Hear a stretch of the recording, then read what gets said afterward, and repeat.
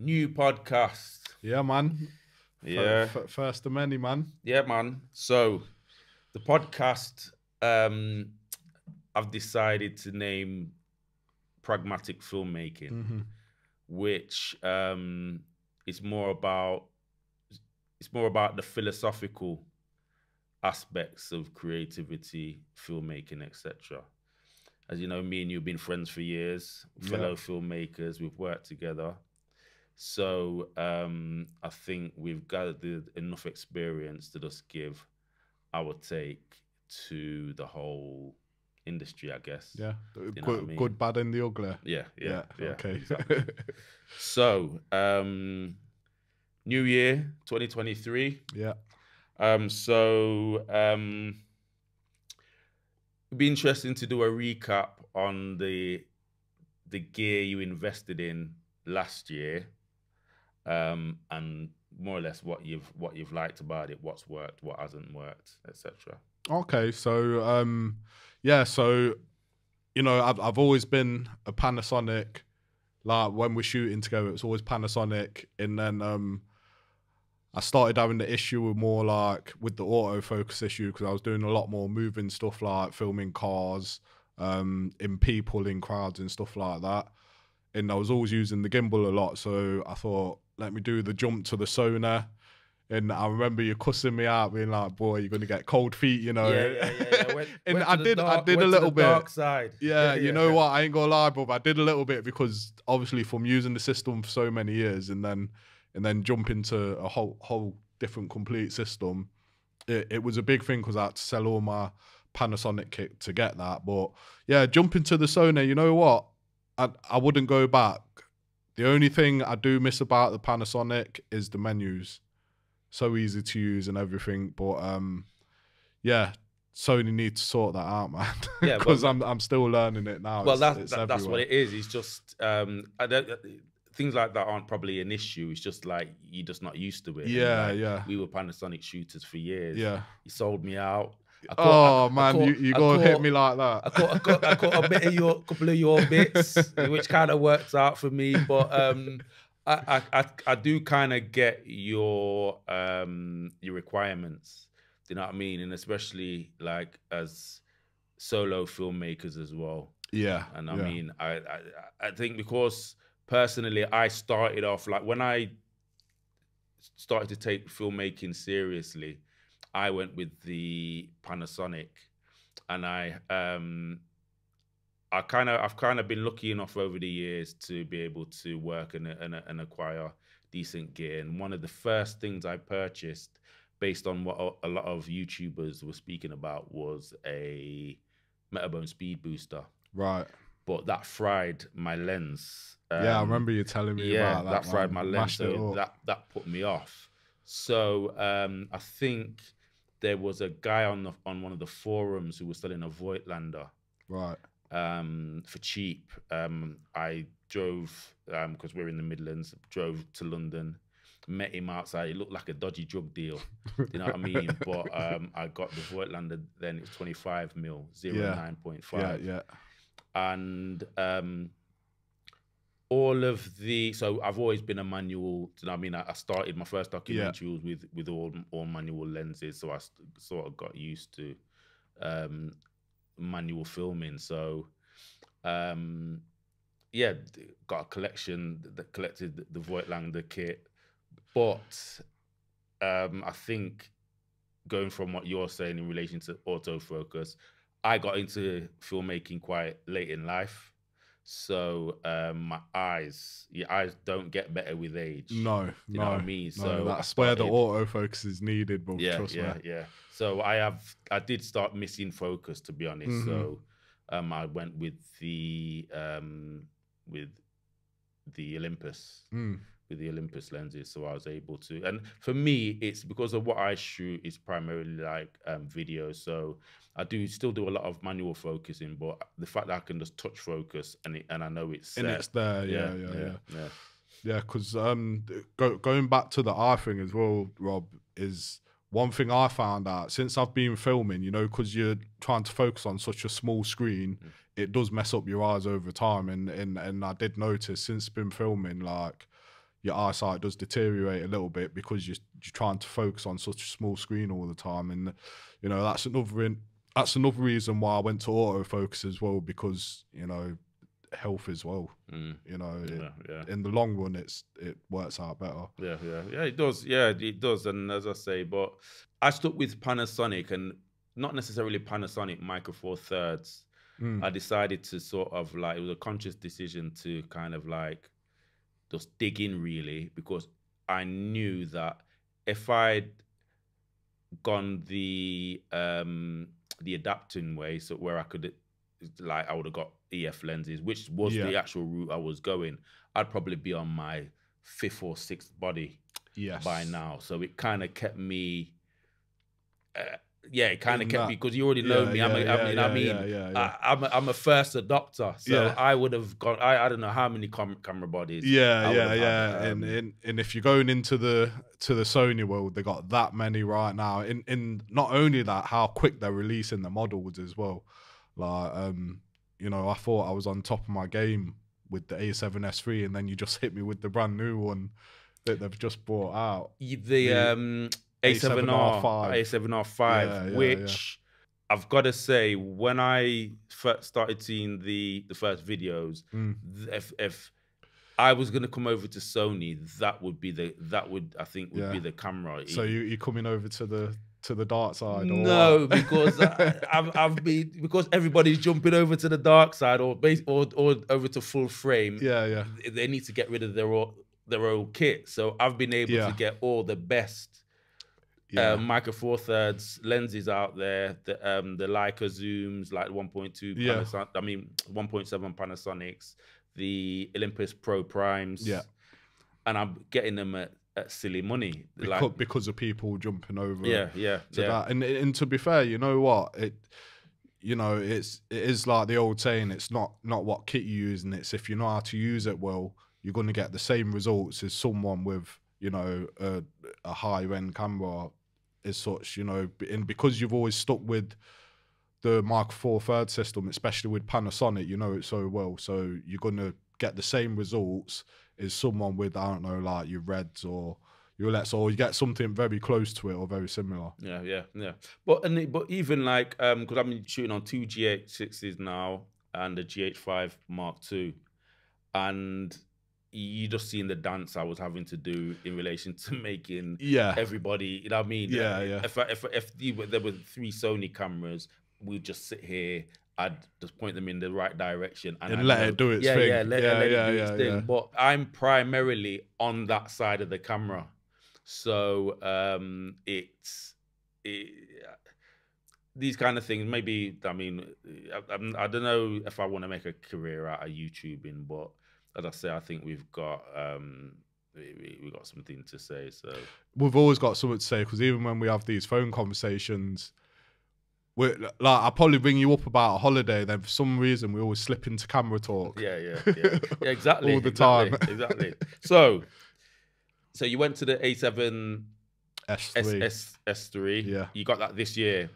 Last year I got it. What lenses did you get with it? So I got the 24-70, because I thought because everything's so expensive, I had to sell all my Panasonic kit, and then obviously put a bit of cash towards getting the A7S III body, and also the 24-70, which I bought second hand, which I got on a very good deal, because that covers a nice range for now. And to be fair, I've not had to get any lenses up until recently, where I've been sort of looking into the primes now. You know, where you get a bit more shallow depth of field, and it gives you a bit more flexibility. But for anyone who's thinking of jumping over to Sony, the 24-70, either the G Master lens or like you mentioned earlier about Sigma, their 24-70 is like it's on par with the G Master. But I don't know, maybe it's just me. I like to keep everything the same, so if I've got a Sony camera, I like to keep the Sony lenses. That's just my personal preference. But you know, if people are on a budget, I'd say the Sigmas are just as good. Yeah, because I've looked at I'm always sending you shit, aren't I? Even though I like the thing with me is that because I've got the GH6s, the videos I like to watch for some reason are the Canon R5C. Is it the R5C? Yeah, the Canon R5C, Right.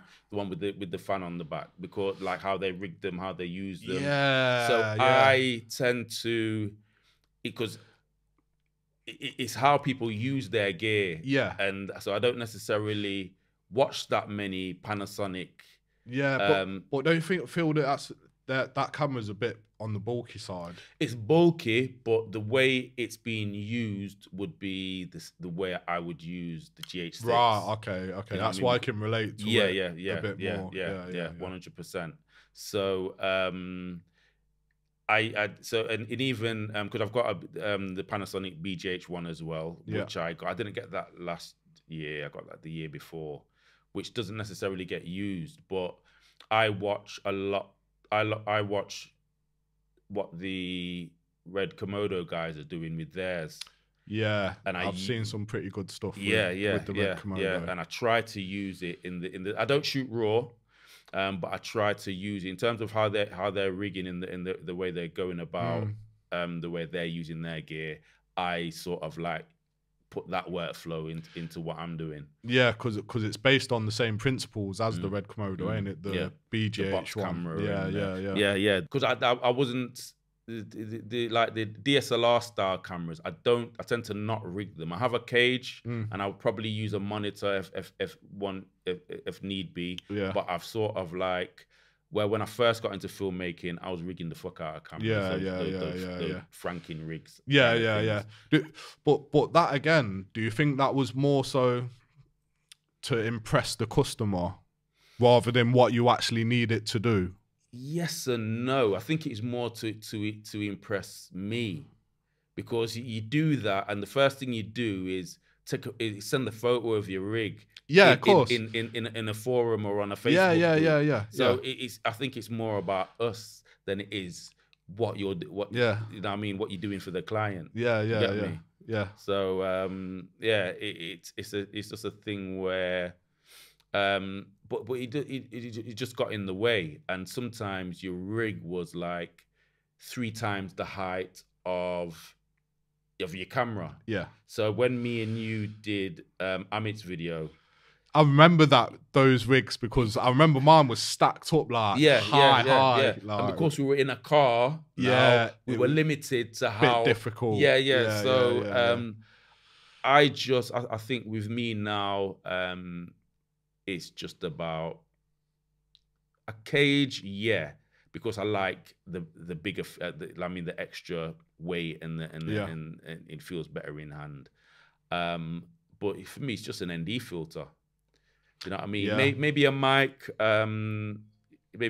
Sometimes not. Depending if I'm filming anything that requires me having a mic. To be honest, you know what I mean? Because a lot of the time I'm getting the audio. I'm recording. Say if I'm doing an event, I'm getting the audio from the sound guys anyway. Yes, yeah. You know what I mean? And I'll sync that in post. But you know what? They're not always reliable, because I did that recently. Feed it straight into a desk, and on my part, it was partly my mistake, because I didn't even check.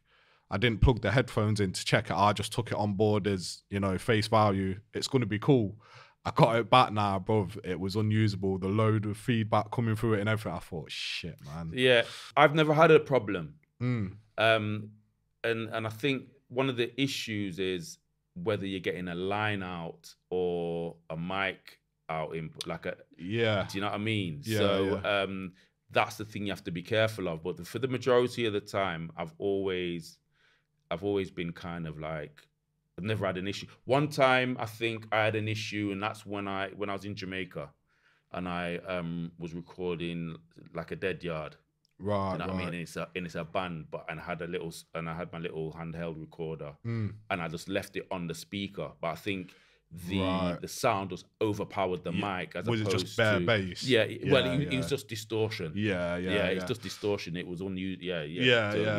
But luckily enough, on that time it did happen, I always rig up the cameras with mics on top of them as a backup. Because yeah, especially with audio, like if you got a 2-3 camera setup, footage is salvageable. Like if something happens with one, you still got 2 other cameras, but with audio, you only got like one source. So if you always got you know, your mics rigged up to your cameras, you're sort of covered there, which that saved me on that job. That did. Yeah, which even though audio is a massive deal, a lot of the time clients don't necessarily. I just say if you're doing like events, and it depends on the event. I always get good audio, but I've seen maybe because I'm probably more expensive than some of the guys, but if they don't come back to me and they go with somebody else, those guys are using just the audio in camera, and the clients don't seem to really. They don't get it until it's already happened, and then that's when they come back and they're like, "Oh, you know what? Yeah, I got this guy in before. It was shit. It was rubbish. It was this and that." And then you sort of standing there like, "Well, this is the reason why I charge what I do. It's not just me being a twat about it. It's just that because I've invested the time and the money in my equipment to give you the best quality that I possibly can." And then that's the difference where it comes in with the price as well. A client always wants a lot for very little. They want the best. They see something on TV and they think, yeah, I want that. And then you give them the price and then they don't understand what's involved to achieve what their vision is. And yeah, it can be difficult sometimes. Some clients get it straight away, some clients don't. But yeah, it's just sort of finding that middle ground for you and the client to be happy on both sides. And keeping on the audio, like one of the things I purchased last year was the Zoom F3. Right. So which introduced me to 32-bit flow. We're filming on it now. I was just looking at it. I've not seen one of them, and then when you said about a 32-bit, I was like, okay, that's because I've heard about it, but I've not really dived into the world of the 32-bit floating. Yes, I think I will do a little behind the scenes regarding, because I am going to record some orchestral stuff and some steel pan stuff. And I'm gonna because I've got the Rode VideoMic X. Remember that? Yeah. That came out a few years ago. It's like a. Have you used it much? I've used it, and like for a stereo mic, I think it's one of the best out there. Right. But because you can use, because it's got XLR out, you can record externally and internally to your. So you can go out through the 3.5 millimeter and come jack into your camera and go into the go into the recorder. So I'm going to do a little bit of some tests with that. So yeah, that should be interesting. But the fact that you don't have to worry about, I think you do really still have to worry about levels in terms of the ambient noise, because you've got to assume that if you record something too low, so if we're whispering now, when we bring it up in post, we're going to be bringing up the room noise. I think that's unavoidable. But it's like, but you're not bringing up like hiss. Yeah, that's the difference between the flow and just a normal. And it's mad, and no matter how loud, I think that you're limited by your mic. Do you know what I mean? So you can overload your mic, but you can't overload the actual 32, like the codec. Right. If that's the right word for it. It's a great time to be alive at the minute with all the technology. Trust me. Because when I first started, I think my first ever camera was the Canon Rebel. I think it was the Rebel 2. Yeah, same. I think I got a Rebel 2, Rebel 3. Was that the 600? 600D. Yeah. That's what I got. The Rebel 2. Yeah. I don't know why they called it the Rebel, because it was just the same as the 600D. Yeah, but I think it depends on, because you can get that green lantern on the Rebel. Magic lantern on Rebel, which you couldn't do on the 600. Yeah, you can. Could you get that on the 600? Because you had the 500, the 550, the 600 was the one I got. but they all are, and like Yeah. So Magic Lantern was, yeah, I had that on my camera for the video features. Yeah. It was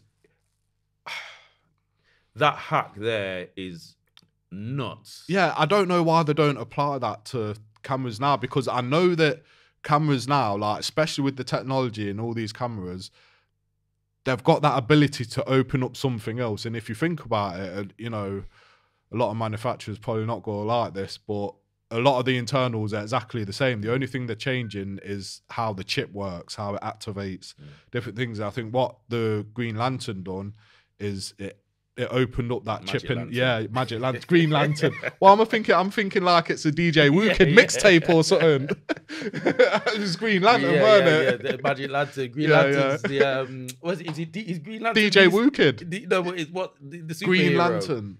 Oh yeah. Is got it Green. DC or Marvel? Green Lantern. I think it's DC. Yeah. Green Lantern. Oh dear. Magic Lantern's nuts. And Panasonic had a hack for the GH2. But I think the guy, I'm sure the hack was by what's his name? He's a Panasonic sort of like ambassador now. Nick something Wood. Driftwood. Wow, Nick okay. Driftwood. I'm sure his was one of the hacks, if I remember rightly. But he works with Panasonic, so now there's no hacks. There's no if hacks. he weren't working for Panasonic, I guarantee there'll be a hack for like these GH5, GH6s. You know what I mean? Yeah, and I think Panasonic does drip feed there. As much as they give you, if what Magic Lantern can do, because one of the cameras that they've hacked isn't even a video camera. I can't remember. Is it it's a full frame camera, but it's not even a video camera. Pitch camera. And I'm sure it can record 24 frames per second. I can't remember what the because that was in the notes. Do you know what I mean? But you got a guy. He's made what's his name? He's made like a little red out of the Canon M. The Canon M what? And it shoots RAW, because they shoot RAW. Okay. You know what I mean? And I'm sure it shoots. It's a 1080p camera, but I'm sure it shoots a higher resolution RAW. Yeah. Do you know what I mean? And a lot of those cameras are shooting higher res, like with the Magic Lantern hack. Are shooting RAW, and not only that, it's a reliable hack. Yeah, it is a hack nonetheless. Do you know what I mean? But it's still like, if they can do that, Panasonic should be able to do magical things. Yeah, of course they can. They can definitely. Because look at even you know, the GH5. I remember when you first got that, and then I got it, and you was like, "Yeah, I like shooting in log," and I was like, "I ain't got log on mine." And you was like, "Yeah, you have to buy it." Yeah. You know what I mean? And that just goes to show that the capabilities are already in there. It's just that they're not opened them up. No, my GH, was it the GH4 or was it GH4 that you had to buy the? No, the GH4 there was a hack. There was, right, so the GH4 there was using the Panasonic app. Yeah, you could select Vlog and leave it. And then you just have it, but then you couldn't upgrade it. They put an update in it. Yeah, sorry, it's Vlog. I'm saying S-Log. I'm stuck in the Sony world now, man. I thought, sorry, Panasonic. Yeah, forgot about that. They kind of like left a back door open, so that didn't get up. I can't remember what firmware that was, but that never got updated. Right. I think it got updated before I sold it. Yeah. But yeah, in terms of even like the BGH1, I think Panasonic's definitely not done enough to make it more kind of like user friendly. Even the GH6, so the old Varicam can shoot 12-bit 444. With the Panasonic, it's AVC Ultra codec. Do you know what I mean? and it's well within the capabilities of of GH6, probably within the capabilities of the GH5 as well. Yeah, yeah. Do you know what I mean? So Panasonic gave us ProRes RAW with the GH6, but what they should have done is kept their ultra codecs, because they were usable. You could, that was fine for editing. That was perfect. But they should have added a 12-bit. If we can't get internal RAW, because of the red pattern. If we can't get internal RAW, they should have gave us 444 12-bit. I totally agree. But going back to earlier when you're saying they're just drip feed, that's what they do for marketing. Yeah. Like, give it a couple years, 2-3 years, they'll probably bring out the GH7, or they might change the name of it or whatever, and it may have the 12-bit internal, because I guarantee you these cameras that are here now from Panasonic have got the capabilities of doing the 12-bit internal, but they've just not added it because it's, you know, it's all part of the marketing, ain't it? Yeah, they could have given us that. Like, I mean, a compressed 444 12-bit codec would have been much more appealing for me anyway to a RAW codec, just based on the fact that if you want to shoot RAW with any of these cameras, you're sort of like boxed into one editing software. That's it. So if you want B-RAW, you have to use Resolve, and if you want ProRes RAW, you have to use Final Cut. Yeah. And I always, like, one of the first pieces of equipment I bought when I first got into filmmaking was, or two pieces, was a light meter and a color meter. Yes. You know what I mean? So my shit was at least mathematically right in camera. Yeah. You know what I mean? So I've always shot that way. I've always shot, like, I guess the workflow is not that much different to how you'd shoot on film. Yeah. You know what I mean? So I'm not really filming with the intention of, unless that's going to be the intention of doing a lot more in post, and even then, that's the intention I would shoot with, as opposed to like having to like not reset, like change around your white balance, ISO, that kind of thing, like in post. That just doesn't really, not that you just, I guess the idea of it is, you know, I mean, I like the idea of it, but I kind of like, if it ain't right in real life, then you're going to be doing a lot of work later on. In the edits, and again, that comes with experience in doing it. And I remember one thing when I first started with the Canon Rebel, like, I was just picked up the camera and I was shooting. I weren't thinking about lighting. I weren't thinking about the ISO with the grain and everything. And I think, if I'm going to be honest, I think it was only until I met you that I learned quite a lot about the basics of filmmaking in terms of like how important lighting is and things like that. And then when I started applying that, I noticed the difference. So, you know, big ups for that, because from there, I think I went from the Canon Rebel T2i and I had it's a weird camera, but the Olympus, remember the Olympus camera? I've still got that. I think it was the Olympus OMD EM5 Mark II, and I've still got that camera, and it still works to this day. It'll work forever. And like I say, and it was then only when I got that camera, because that's Micro Four Thirds, that I started getting into the world of more lenses in the lighting and stuff. And another thing I noticed was the price, because obviously I was shooting with the Canon Rebel with just a couple lenses, and it was costing like a couple £100. And then obviously when you start getting real serious about it, the money gets real serious as well. You know what I mean? And it was a big wake up call, and I think that's when it sort of went from a hobby to making a living from it. So it was a big step up, that was, for me. So the Sony's, the lenses, you say, was a big purchase. What else was a big purchase? You got your MacBook. Was that last year? Yeah, I got that the beginning of last year. Again, you know, anyone who's thinking of getting anything, just spend a few hours on research. Like me, I probably do it extensively before I purchase anything. Like, I probably do about 12 hours on each product before I even think of getting it. And I was contemplating between the MacBook Air, because obviously I had the M1 chip, and the MacBook Pro. Now there's about a £1,500 difference between those two. And at the time I thought, you know what, I'll get the MacBook Air. If it's shit, then I'll just send it back and then save up a bit of money and get the MacBook Pro. When I got the MacBook Air, I was blown away with with what it can do. For a MacBook Air, like, it's amazing. The only complaint I'd have about it is there's only 2 USB-C ports.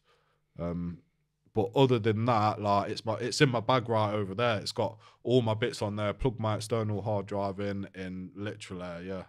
It's never failed me. I've got a 2017 MacBook Pro, maxed out. I think I just didn't max out but like the CPU, GPU is maxed out, and I think I got like a terabyte hard drive, if I remember correctly, or maybe just the 512. I can't remember. So the MacBook is due to be updated. So the plan is to then give the kids the older iMac. They had the one before, so they always get the older equipment, and then put the MacBook and just the monitor, because I'm gonna be going. So we got 2 stations here. So one of them's audio and one of them's primarily video. Right. So the audio is just going to be a thing where if you do audio and you come in and do some work, you can just, do you know what I mean? So it's going to be more an open station, as opposed to everything mixed in. Yeah. So I'll bring my older MacBook, because that MacBook is, I think, is it's a better spec, but it's more modern. So I'm still getting updates for that one. So I'll bring that into the studio and just get myself. I am looking at either an M1 MacBook Pro or an M2 MacBook Pro 14-inch for traveling, that kind of thing, and keep that at home where I keep the MacBook now. But I do the majority of the work on the iMac, and that's kind of like, in terms of like what I'm looking forward to probably this year I should say, is a new iMac. Whether that comes or not, is a whole other matter. But we'll get to when it does come. Yeah, but we'll get to what we're going to look forward to, and what technology or gear appealed to you most last year. The DJI, what was it called? It was like the all-in-one thing. No, the handheld thing. It looked not the Ronin. Was it DJI Ronin? Is it the DJI where it's all in? Yeah. It's got like the gimbal, and it does like the chicken head thing. Like, oh no, you know, it wasn't the Ronin. Not the Ronin. Do you know what I'm on about? Yeah, I know what you're on about. The camera. Yeah. I remember you was. Yeah. I was close. To, because I think at the time that's when I was floating between jumping over to Sony, and then that dropped, and I was like, boy. But then again, for me and what I do, for practicability, it weren't good for me at the time, because obviously that was aimed at Let me see what that's called. Like, for, you know which one I'm on about. I know exactly what you're on about. Yeah. But then afterwards, I was glad I went with the Sony A7S III, because I started hearing not bad things about it, but obviously it's only good for like certain settings. You know what I mean? It did look a bit like, I wouldn't say it was a one trick. No, definitely not. I think they just got a lot of work to do with that, because the lens compatibility as well was not that great. I don't understand why they didn't make that a Micro Four Thirds camera. They should have done, because they've got the weight of the lenses. You was limited to how much weight you can have on there with the lenses, and I think that's another thing that put me off it as well. Was just the limitations with the lenses as well. Yeah, it is a Ronin. DJI Ronin 4D. Yeah. That's the one. Yeah, it just, for me, it just looked cumbersome. Yeah, I like the idea how it was all in one. So in my head, Yeah. when I first seen it, I'm thinking, this is perfect. You just pull it out the bag, turn it on, and that's it. It's good to go. You know what I mean? No pissing around or anything. Yeah. But then again, this is where my extensive looking into things before I buy it comes into play, because the more I looked into it and the more I thought about it in everyday situations, it weren't going to be good for me. Yeah, why they didn't make that a Micro Four Thirds? I think Micro Four Thirds lenses would have been perfect. That would have worked good for that, because they're not heavy in. There's a lot of Micro Four Third lenses out there. You can get, you know, it'll work well with it. I think they missed the trick. No. And I think that's the thing. Because I wanted to in my notes, that's one of the things I wanted to talk about, the whole Micro Four Thirds versus full frame thing. Yeah, because you don't really get the same criticisms when it comes to APS-C, like Super 35 sensors. Yeah. You know what I mean? Even though you kind of even though you've kind of got the same sort of drawbacks, it's you know what I mean, lenses are longer. There's a crop. It's not as good as low light. There's a crop in. I mean, there's the depth of field. And I think you are right. There is a lot of criticism. There's more criticism with the APS-C rather than the Mark IV Thirds. Less criticism of the APS-C. I've been seeing a lot more of the APS-C. I've not, because I think Sony's the APS-C Sony sensors get love. The new F30, because you got FX3 and you got an FX30. The FX30 is the cheaper version. It's the cheaper version. Is the little brother to the FX3, ain't it? That's getting mad love. You know what I mean? Yeah. And even the Blackmagic 6K Pro. 6K Pro. You know what? I was going to jump onto that, because that was another camera that I was looking at when I was going to switch my camera up, and that was definitely on the list. Because when I was looking into it, because another thing about Sony jumping over to their system is I like the flexibility of being able to use APS-C lenses on a full frame body, but you always have to take into a factor. So, you know, for instance, if I wanted a 24mm on a full frame camera, and I'm thinking, right, for budget, I'm going to get an APS-C lens, which I've seen the Zeiss ones that they do in a 16mm, which is equivalent to, on full frame, a 24mm. Yeah, I think that's right. So 16mm on APS-C is 24mm on a full frame. And that's one thing that I was looking at, and I thought that's pretty flexible, because like I say, if you're on a budget, again, you just have to do the maths on it, and then just know your lenses for what sort of things you're going for. Well, it's your look, isn't it? It's your look, it's your framing, it's what you want in focus, what you want out of focus. How much do you want out of focus? Yeah, you know what I mean. So if you're the director, or if you're working for a director, if he sort of like, he tells you his vision, and you just capture that vision to the best of your ability. You know what I mean? And a lot of the time, it's just not overthinking the process, not overthinking your lighting, not.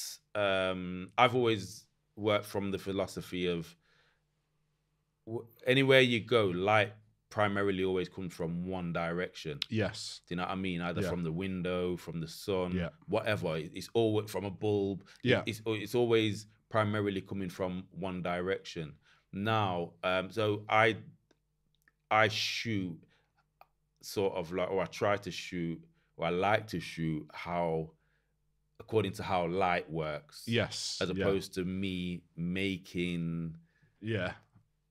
I don't know how to explain it, because I did like, me and you have been to university. We've done like creative degrees, and one of the times we had to reproduce a painting. You had to so you found a famous painting, and you had to reproduce it like like in your video, in camera, or a photograph. And to the way everybody was approached, it was just so overcomplicated.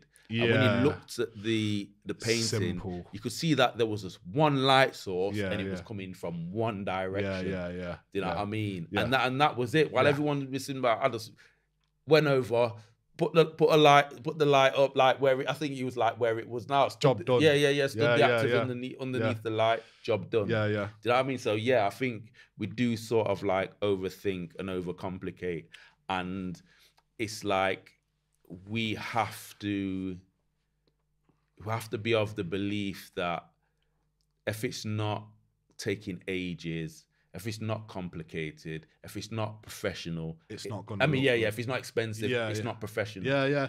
You know what's funny about you saying that, because I've done setups where I've spent ages setting up lighting, reflectors, this and that.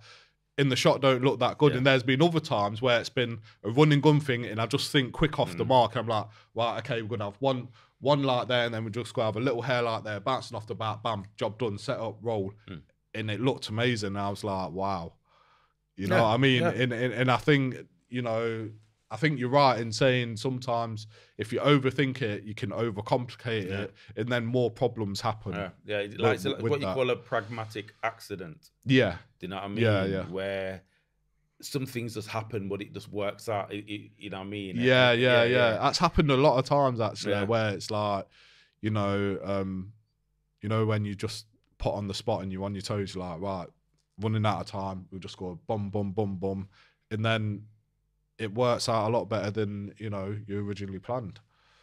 And I think that comes to who you're working with as well, because I've worked with a lot of people who are finicky on certain things, and I'm standing there and I'm like, you know what, I'm just gonna kick back and let you do your thing, because if I say what I think, it's going to go back and forth, and we're just going to stand there like we'll be there going backwards and forth for, you know, half an hour, 45 minutes, and people are still will be sitting around like, what the hell is going on, sort of thing. And, you know, I think as well, it's about the people you're working with, as well, which is really important, because if you're not clicking with the people you're working with, it's not going to work, and it's going to end up in a shambles. A lot of the time they don't know, because when you're on a set and there's professional actors, the majority of the time they're waiting.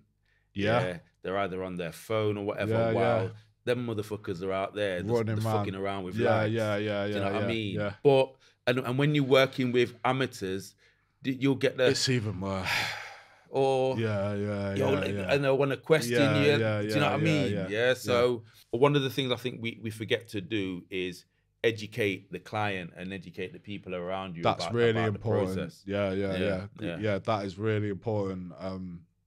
You know, because a lot of the time, you know, I've put my hands up to it myself. I've gone into a job and then automatically think that they know what's happening and what the process of it is. And again, like you say, a lot of time they're just standing around like, oh, what time are we going to be getting set up, this and that. And that's, you know, on my part for not getting a proper program together for them. And it is all a learning process over the years. Like, you know, this is shit that they can't teach you in uni, is the, you know, the real everyday life situation that you have to deal with clients, because not one client is ever the same as the last one. And, you know, that's another mistake that I made, thinking that every client's the same, where you know, that every client's totally different. And you do have to break it down to them. And then once you do break it down, it makes everyone's process a bit easier as well.